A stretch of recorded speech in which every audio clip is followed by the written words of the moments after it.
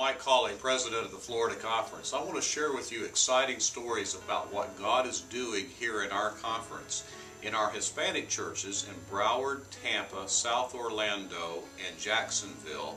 We are seeing congregations focus upon sending out missionaries from their churches to go plant new churches.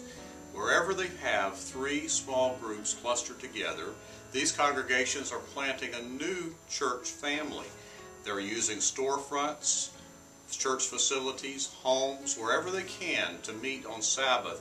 And during the week, they meet as a small group. They're continuing to plant congregations. One district is the Kissimmee Spanish district that just a few years ago had only 2 and then 3 churches, and now has 9 congregations, people who are on fire for Jesus.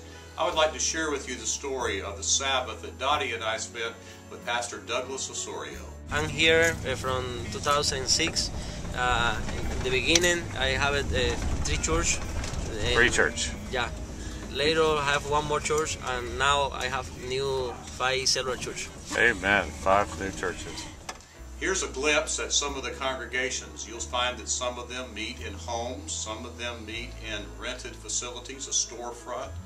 God is at work as people are sharing Jesus, and these churches are growing. The lay pastor and his wife. 7. Yes. Cell grew with about 35 believers. You started with about 6, right? Yeah. That's fantastic. You'll find that prayer is one of the most important principles that undergirds everything that these people do. Here's a story of one of the ladies in a house church. I have a prayer ministry, which is a text message. Well, it depends on the needs. We put in a text message. We send it to around 80 people around the world. And they usually pray in different places. And God has answered prayers within 1 minute, within 5 minutes, 10 minutes, days, weeks, and months. And it has been like around more than 1,000 prayers answered. And we know que esto es de Dios.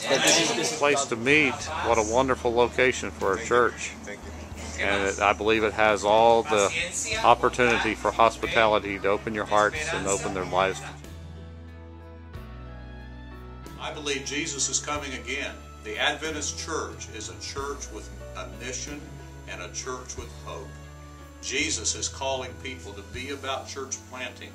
Will you think about becoming a church planter within your neighborhood, your community, extending the message of Jesus to people who don't know Him?